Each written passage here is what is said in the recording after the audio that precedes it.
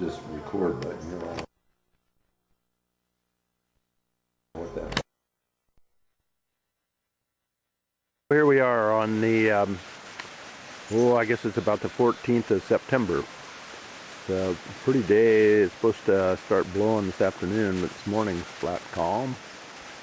And I'm coming down to show everybody the hydro. That's it. The hydro unit, the hydro generating unit. So we've got 1,200 foot of 4-inch pipe. It's black HDPE pipe coming down the hill. Isolation valve there, a stainless steel flex connection that allows for shrinkage as well as flex from side to side a little bit. And then white PVC compression connection. We got another one of those inside, and there's the little house we built for it.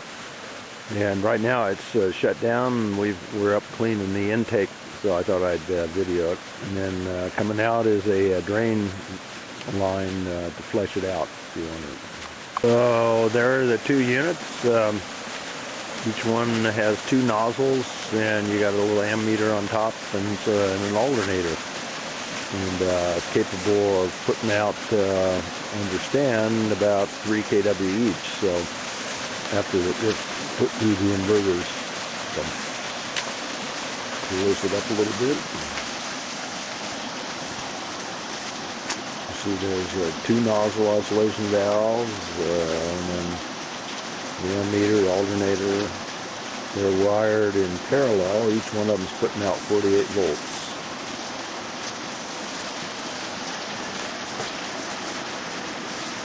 So, and then there's the white PVC manifold supplied by alternative power. In fact, they supplied all this, and then we hooked her up. And there's the cables coming out the front, going underground over to the control station, control panel. And we got a way to measure the pressure. Right now it's 0 because we've got everything shut down. So we can walk by, we can look in and see the ammeters through the windows, and we can see the water pressure, and you can see the isolation valve doesn't work perfectly, so we've got a little drainage coming out of there. That's our spillway, and then goes right down into the ocean, and that's our 2-inch pipe that we use for supplying drinking water and stuff. We got to take it out of the stream. Well, I see Shane coming down the hill, so we'll get a report on what it looked like up at where the water pipe, everything's a go. We'll turn it on. You'll get to see how it sounds. All right, so you're on recording. There's Buddy. He's comfortable in the dirt there this morning for some reason. And Shane's going to slowly open the isolation valve. The throttle valves to the isolation valves to the nozzles are already open. So it should go a-humming, and the breakers are shut in there. So first time we opened this valve to start the thing, we didn't have the power breaker out of it on, and units spun up like a jet airplane. Sounded like they're going to fly apart. Now they're going.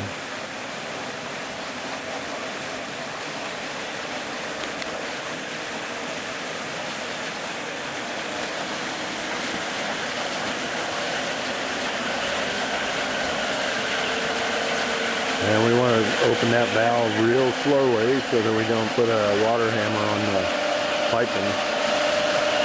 You can see, you can hear it coming on slow. So we should end up with about 55 pounds of pressure when it's running and generating about 17 amps, something like that, I think, in each one of them.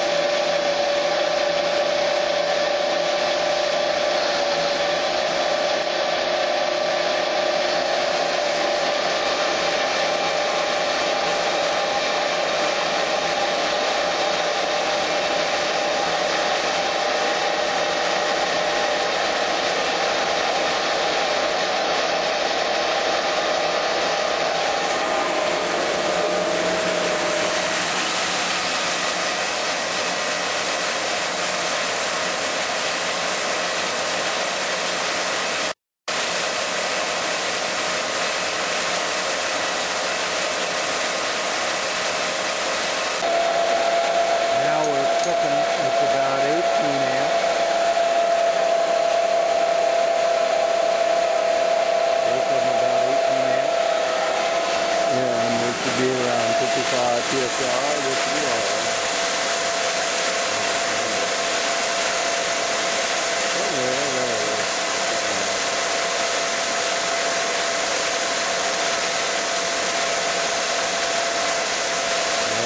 We're picking up quite a bit of water now.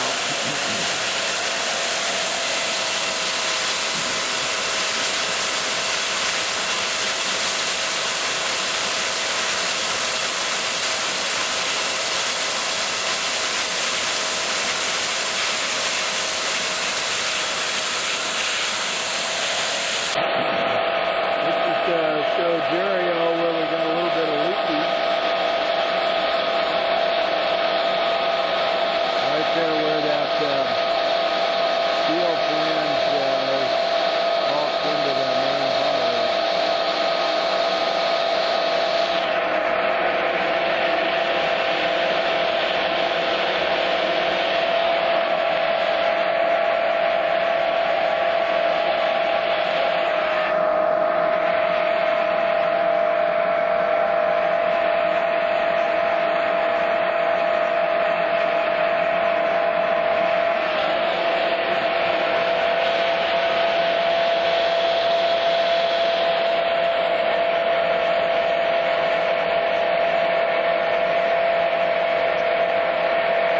So we've modified some of the sheds a little bit, added on a special little room at the back of the main tool shed for the batteries and the control panel. So we'll go in there and see what's going on. So there's the control panel. So we built a little room and insulated it. Got a window we can open. There's the outback control panel. So there's the AC part of it with the breakers down at the bottom and the inverters in the middle, and then your DC control panel and the load diversion panel is over here at the right. And right now we're at batteries 30 to 65%, I guess, and it'll be charging pretty soon. We're running at 53.4 volts now that we're back on the hydro. And the battery box is here. I got it propped open to get a little air in there. There you go. That must have sounded good. Anyways, there's the batteries all wired up. Yep. So the room that I just showed you, the battery room, is this room right here. So all my fancy wiring going underground, at least, over to the hydro unit. And then the rest of the yard, got a couple of trailers and